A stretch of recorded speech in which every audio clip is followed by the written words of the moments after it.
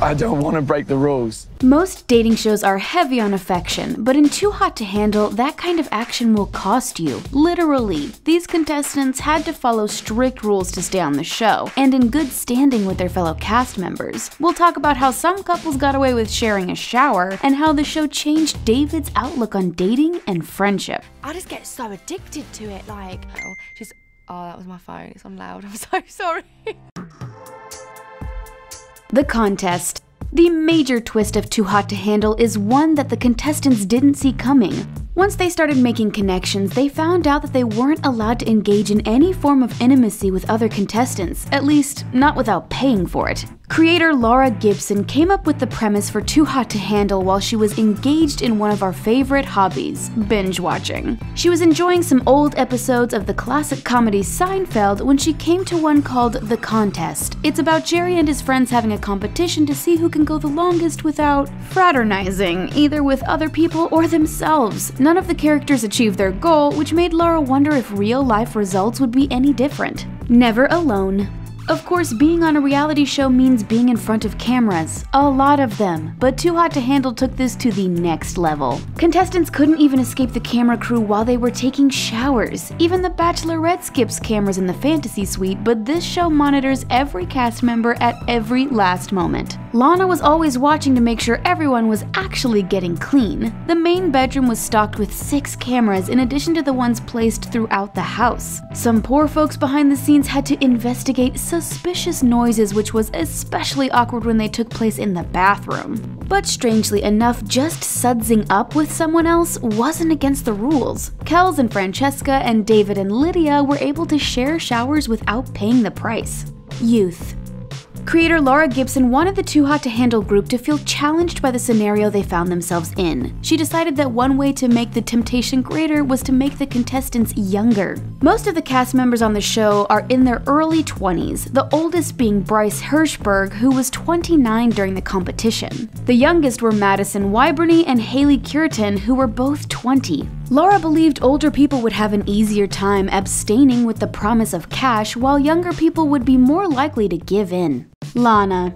Cast members couldn't afford to get too close with each other, but they couldn't avoid their electronic companion, Lana. Surprisingly, the folks behind Too Hot to Handle have been remarkably quiet about how Lana actually works. They claim not knowing helps keep the magic and mystery alive, and that they think of her as Mary Poppins meets Ellen DeGeneres. Although the cast members might not know exactly how Lana operates, they spend more time interacting with her than they did with human producers. She's kind of like having an Alexa always available, and producers feel she added a modern and youthful element to the show.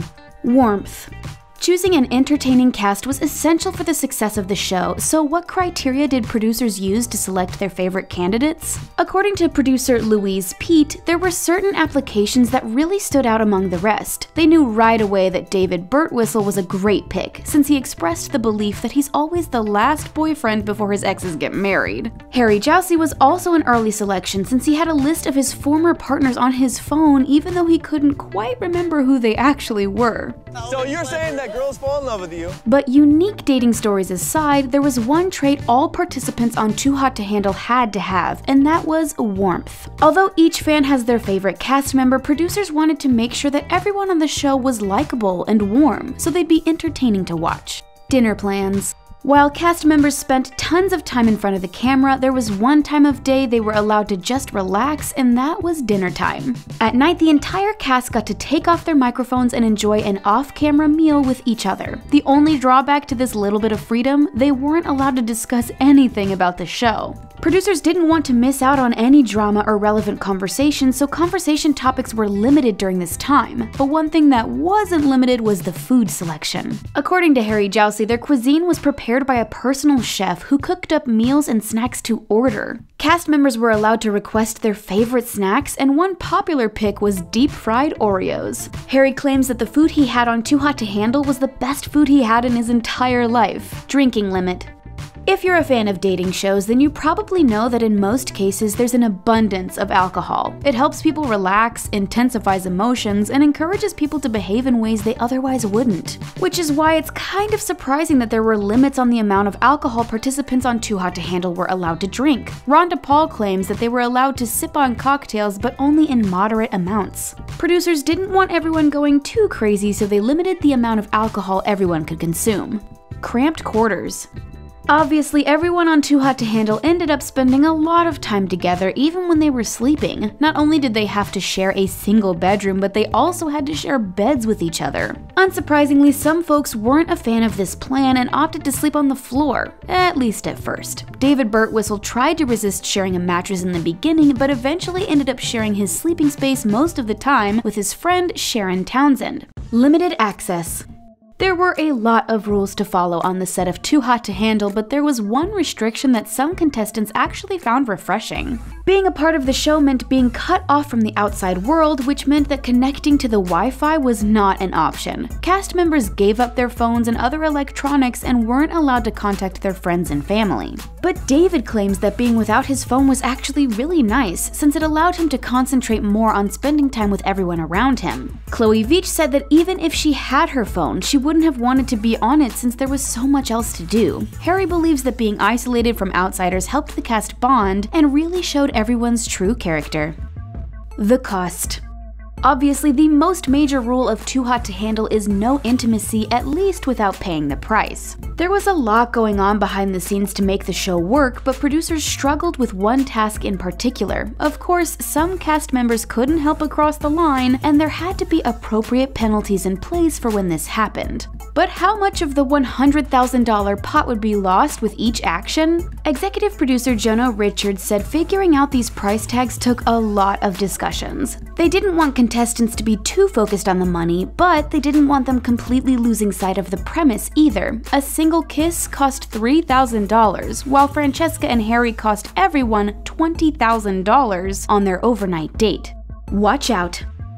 Executive producers Vicky Kolar and Jonah Richards wanted Too Hot to Handle to be full of twists and turns for the audience and the contestants. One major game change took place about halfway through the series when these smart watches were introduced. These devices were intended to do a lot more than count contestants' steps. They were supposed to act as a positive feedback system. They would reward contestants for forming genuine connections to one another by giving them a literal green light to engage in some light kissing with one another. Vicky claims that the watches were introduced in order to counterbalance the punishment of losing money. Contestants could now show affection if they could earn the green light first. Originally, the watches were going to have a meaner purpose, but producers decided to try out some positive motivation with the cast members. Sharon and Rhonda earned an overnight date, but they had to go into it knowing it would be impossible to get a green light at any point. The lack of permission cost everyone a whopping $16,000. Must show growth.